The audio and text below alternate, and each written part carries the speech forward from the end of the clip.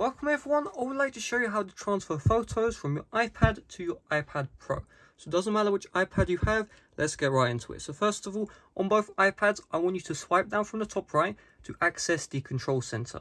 And what you're going to do is you're going to see that little icon here, tap in that one, and you'll see AirDrop. You want to set AirDrop to everyone on both iPads. So you can see, tap into the AirDrop icon, make sure it's set to everyone.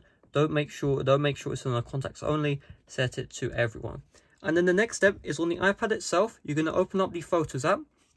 You're going to see here select, and you just want to select all the photos you want to transfer. So here's the thing, one by one, this is going to take ages, right? So what you can do, a little tip, is you can tap and then slide. So if you do it fast enough, you can see you can select multiple at once.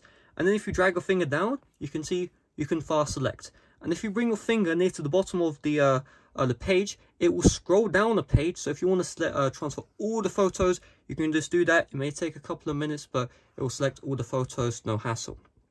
So let's just say I'm going to select 5 photos, and then all you do is you tap on share, AirDrop, and then you find your iPad. So my iPad isn't showing up, so we're going to do some troubleshooting. I'm going to check the Wi-Fi here. I'm going to make sure we're on the same Wi-Fi network. So you can see I'm on the same Wi-Fi network. I'm also going to check no VPNs are connected. And I'm also on the proxy server on either device. So I'm going to go back to the photos and just give it a bit.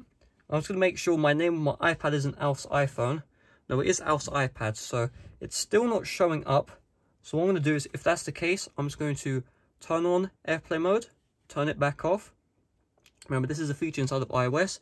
And there we go, Alf's iPad is now showing up. So it's a bit glitchy, but it will work eventually. And all we do is we tap on the iPad. You're going to see AirDrop, just tap on accept. And it's going to transfer everything over. So you can see, there we go.